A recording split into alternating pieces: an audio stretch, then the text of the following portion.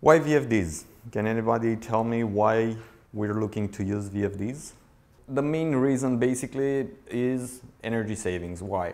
If we're using an example for a standard application where we are controlling a flow, by example, okay? The classic one will be with what? So we have a motor that is powering a pump, the pump is pushing the flow, okay? How are we controlling the flow in that case, in a classic way, without a VFD? Dampers. With dampers, inlets, all kind of mechanical gear, okay? Is that efficient? Not for the motor. Why? Because the motor is going to work always at the full speed and it's going to take the full amount of power required, okay?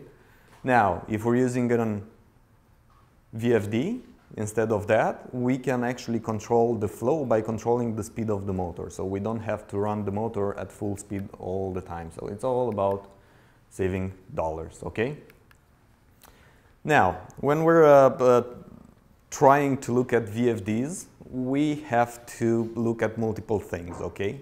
So what we came up with an acronym, you know, that is illustrating a little bit what we have to look at when we're trying to pick up a VFD for a certain application, okay? And we're calling that a backpack. It's easy to remember.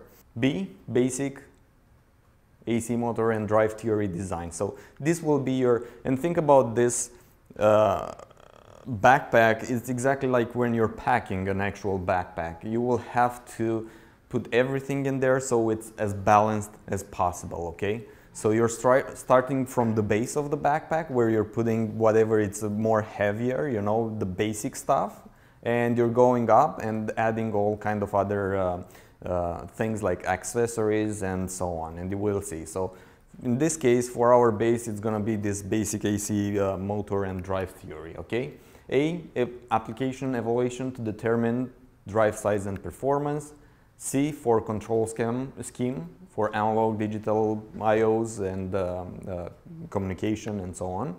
P is for protection, process, motor, drive and line.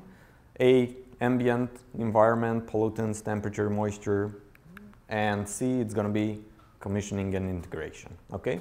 And we're going to touch on each of these ones today.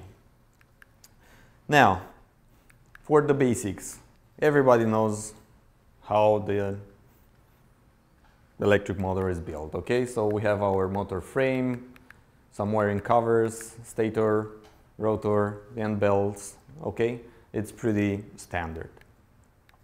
Now, how the motor is working, basically, when we're passing the three-phase through the windings, basically, we will have a magnetic field that basically will push the rotor, so it's going to rotate and will create that motion. Okay? Three-phase applied to the stator winding, rotating magnetic field is created. Okay? The speed of the rotating field, it's going to be called your synchronous speed, okay? And we have a formula to calculate that. It's pretty straightforward. It's 120 multiplied by your frequency and divided by the number of poles. Now, the frequency here in North America, we're using 60 Hertz, okay? So it's pretty straightforward. Number of poles, what can we have for poles for a motor? Is number of poles. So, the speed, in this case, is going to be influenced mostly by the number of poles that we have, okay? Higher number of poles, how it's going to be the speed? Higher or lower? Okay? More poles, less speed, okay? Now, if we're changing the frequency, we can also change the speed, because in the formula, if we're looking, it's 120 multiplied by frequency and poles. Now, the motor is already built. We have 2 poles, 4 poles, or 6 poles, so we cannot play with that anymore. So what we can play with is the frequency in this case. Okay, 10 Hertz is going to be slow, 30 is going to be faster, 60 is going to be the synchronous speed. Okay. Now for the same formula, 2 poles, 4 poles, 6 poles. Okay. We are going to touch this, but what do you think on a real motor? Is this what are we going to see on the nominal plate of the motor? Are we going to see 3600 RPM for a two-pole motor? What do you think in a real life? Real motor? Less. Any idea why? We're going to touch a little bit on that, but... Okay, so we have the slip. Okay, so in an ideal situation, your rotor will rotate at the same speed with the magnetic field created, okay? But we have some losses, okay? Who do you think is causing those losses in the motor? Why it's not rotating at the same speed with the rotor? What's that? Okay, you have some losses in the windage, right? Come on, don't be shy. Bearings, so you have some frictions in there, so there are all kind of things that influence that, so we will never have that speed. So all the time on your nominal plate you will see something a little bit lower than the calculated speed, okay? And who's going to calculate that? Basically the manufacturer of the motor. So they will measure that, and depending on how well it's motor built, you will see something close to that number or something a little bit far from that number, okay? The higher the load on the rotor shaft, the more the rotor will slip, okay? So, okay, we touch, so the actual speed will be your synchronous speed minus that slip, okay? Now, let's introduce a little bit the torque. So, measurement, of course, of rotational force. I don't think that I have to explain too much to the engineering side on that. You're pretty familiar with this. It's the ability basically of that rotating element, you know, gear, shaft, or whatever you have to overcome that turning resistance. And torque requirements will be considered when you're selecting your drive. Horsepower, unit of measurement. Okay, so these are just some basic formulas, and we just put them there so you know what we are talking about. In order to rotate that motor shaft, basically under a specific load, that motor will need to convert that electrical energy to a mechanical energy. Okay, and the horsepower rating of the motor will be actually the amount of the power that you need to provide the torque required by the application in order to maintain your motor's nominal motor's nameplate speed value at full load. Okay. This is a little bit more developed. So if we're replacing the wattage in the horsepower formula with what the actual wattage means, you'll get something a little bit more evolved. And based on these formulas, you see what we can play in order to adjust certain elements like the speed of the motor. So if we're looking at this formula, what do you think we can touch in here in the influence? Mostly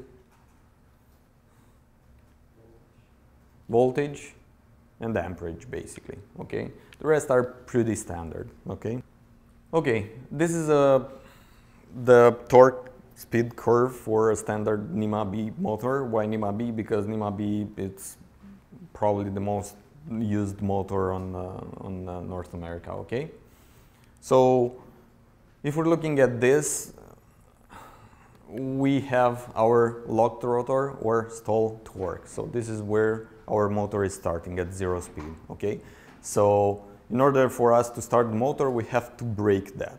Okay, once we're starting, you have pull-up torque while the motor is speeding toward the nominal speed, and you're getting in the pull-out or breakdown torque when the motor is getting close to what the nominal speed is. Okay. And you will have your full load torque at pretty much the nominal speed. As you can see, it's not exactly 1800. Why? Because of your slip. And remember, we already said that, okay? between here and here, you have your slip, okay? And for us, really, that's what Doug was saying earlier. This area where your slip is the area where we can play. The higher the efficiency of the motor, the shorter interval we'll have for that slip, so less room to play with the VFD and the motor. Okay, so this is pretty much the standard curve. Now, if we're looking, this is what I was saying, we have a couple NEMA designs for the motor. There is a NEMA E, which is not here, but this is mainly what you have, NEMA A, B, C, and D. You see all the difference between this. If you have, let's say, an application where you're demanding a lot of torque in the initial, when you want to start the motor, you know, like a big flying wheel or something like this. Which motor do you think will handle better that situation without having a VFD? D. That's correct, okay? But D, it's really expensive. It's, I think, about 2 or 3 times more expensive than an NEMA B, okay? So it's not very good solution in most of the applications.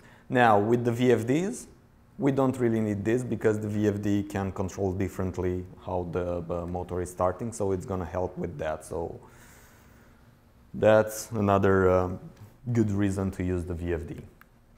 Okay. Now, how did they build the algorithm and the theory behind the VFD drives?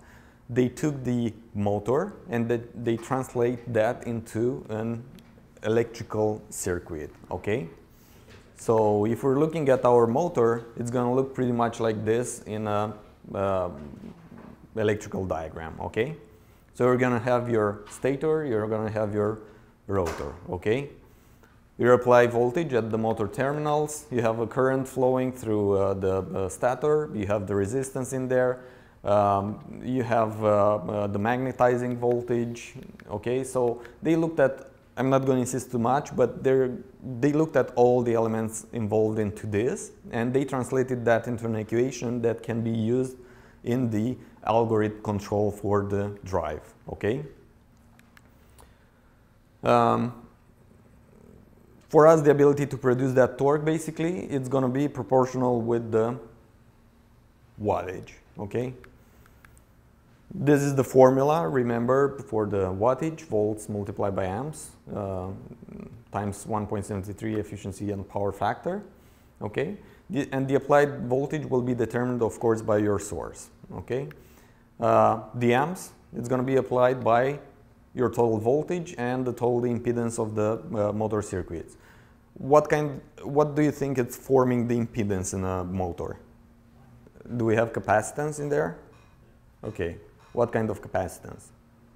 Between different elements of the windings, basically, because you have an air gap, okay? So you have some capacitance.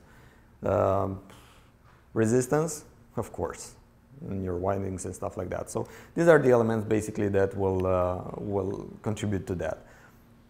So the whole idea of this is just to know that in order to build that algorithm that is embedded in the drives, we needed to look a little bit more deep into the theory of the electrical circuits, okay? And we translated basically the motor into that, they actually, not we, but.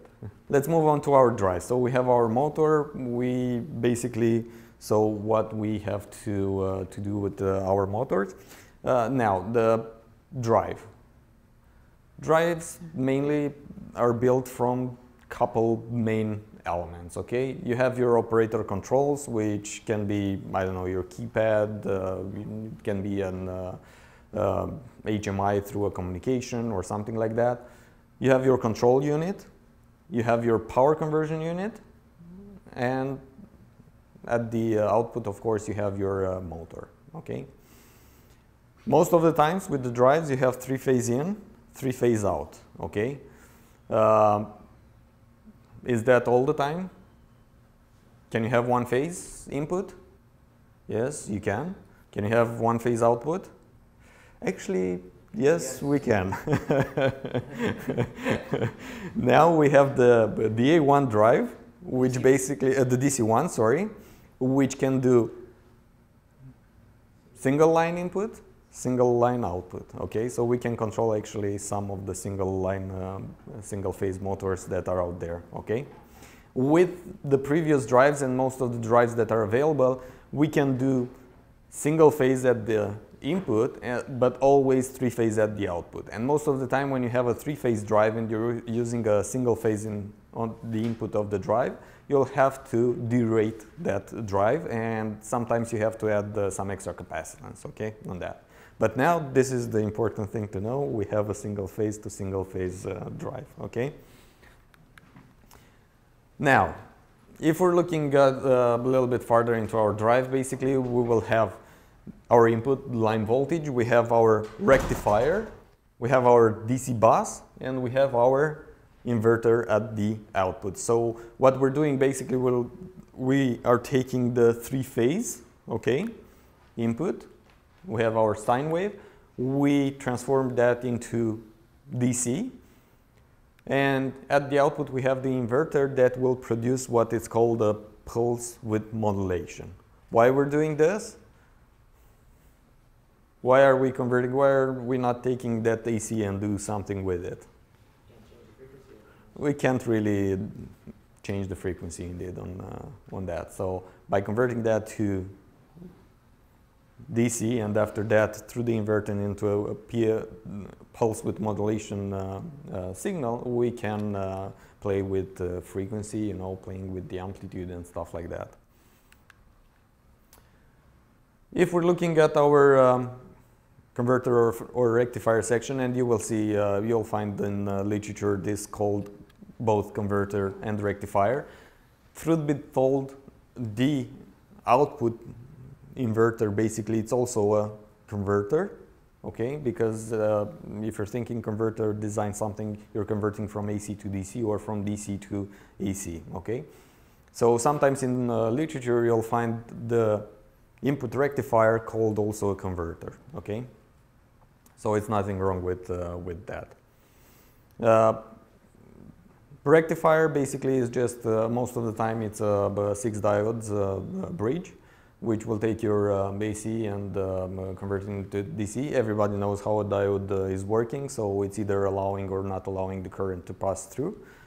Okay, so depending on where your input phase will be, it will let or not the current to pass, and that's going to create your DC voltage.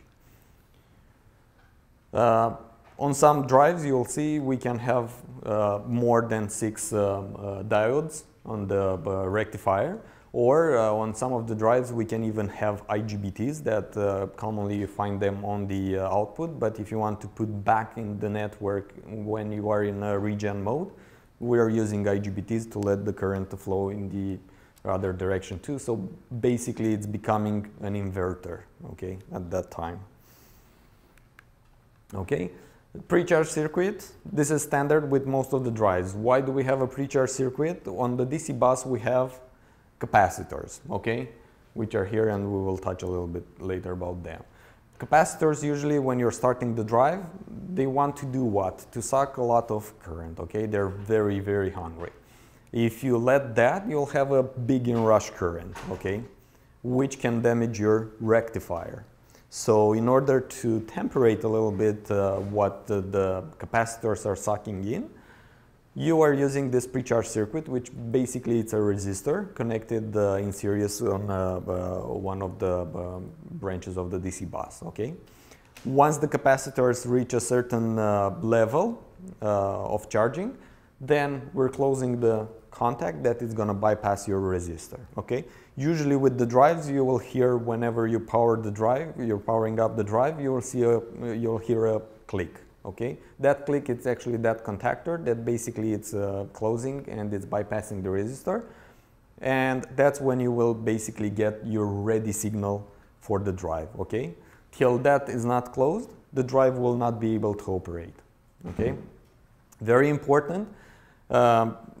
Some people I know, the electricians in the field out there, you know, they like to connect and disconnect the drive. If you're doing that too fast and too often, you're going to burn that resistor. Most of the time, that resistor is basically directly on your PCB board, okay? It's not easy to replace, so sometimes you have to replace the entire board just because of that. Okay, we have our DC bus capacitors. They are basically there to provide a little bit of extra energy when it's needed, okay? So if your application is demanding at a certain point a little bit more, you know, in order to avoid any inrush and because the rectifier will not be able to provide that as fast as possible, you have those capacitors that will basically help a little bit. In the inverter basically is built with IGBTs. There are again 6 of them. The nice thing with IGBTs is that you can basically control both when it's open and it's closed, you know, and you have a higher switching frequency on them. Okay. Also, on some of the drives, on some of the smaller frame sizes, we're offering this, by example, as a standard option. On some of them, it's just an option. The motor can be a motor or can be a generator in some situation. When it's a generator, it's going to push all that energy that generates back onto our inverter. If we're not burning that energy, that's going to basically hit your DC bus. If you're hitting your DC bus a lot of time with that, your IGBTs will not handle in time. So you want to burn off that energy. How? You have basically a 7 IGBT, in this case, that basically when it feels that you have some energy put back, it's going to burn that through a resistor. So it's going to just produce heat. On some of the drives, like I said, instead of having a breaking, you can regen back into the grid by using SCRs or IGBTs on this side. Okay.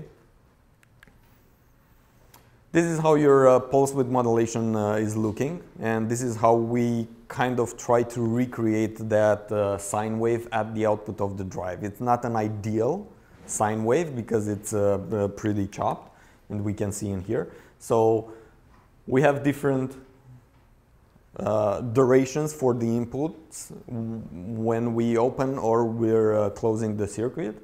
And based on that, you're creating something, you're trying to simulate basically that sine wave.